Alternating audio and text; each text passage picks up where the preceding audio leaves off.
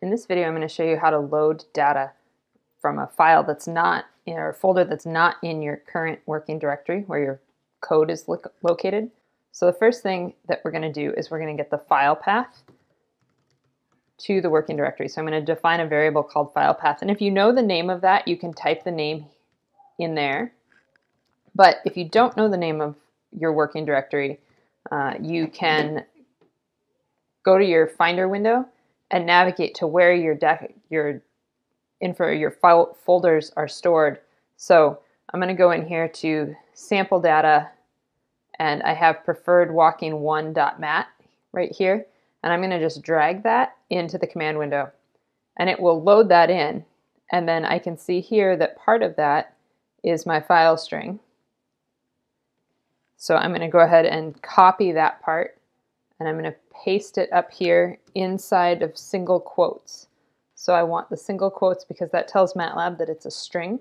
Matlab's expecting a string for the file path. Then I can go ahead and, if I want, I can replicate what I just did with a file name and take preferred walking1.mat and then I can do something like whole file is equal to, I'm going to use the command stringcat, which concatenates strings. So I'm going to do file path, comma, file name. And if you don't know what a command does, so you can always go up to home and the help and click on the help button, and it will open the help window.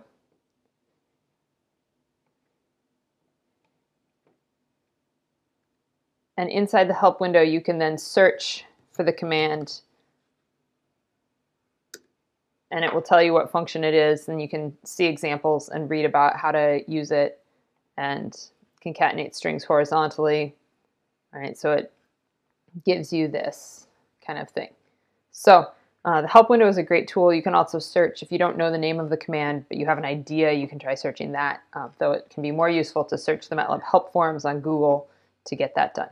So now, back here in the code, I could do load whole file, and if I save and run, so I'm going to go back to my editor tab here, I'm going to save and I'm going to run, and I run loop demo, it closes everything, it clears everything, and now we've got whole file which is loaded in preferred walking1.